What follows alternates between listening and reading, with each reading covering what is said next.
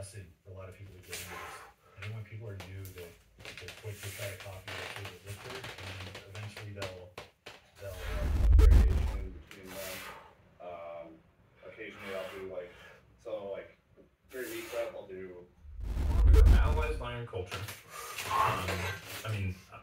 I'm so confuddled here. Yeah, I'm using words like confuddled with wrong words. It's a word. It's canon. The Stronger by Science podcast. We're always friends with Eurasia. That has been since time immemorial. You're correct. The only thing I am absolutely clear on is you're correct with what you just said.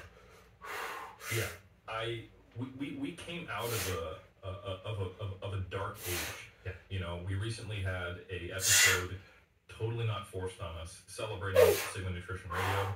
Both of us came alive away from that, and I was actually there in person with that crew. I'm not going to name any names. The point being is, those fences are mended. Yeah. I keep my side of that fence for safety. They're not proud of it. They, sure, some of them might think this is necessary, but part of them feels deep down inside, this was tough. Because I don't really want to get fired out of the technology. So that's, damage control. Can we get one of those? So the beauty I didn't regress, but it was basically, we didn't see delayed hypertrophy at the whole muscle level.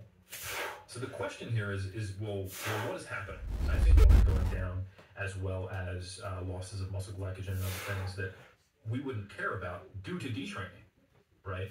Or that there might have been two competing signals there because of the detraining.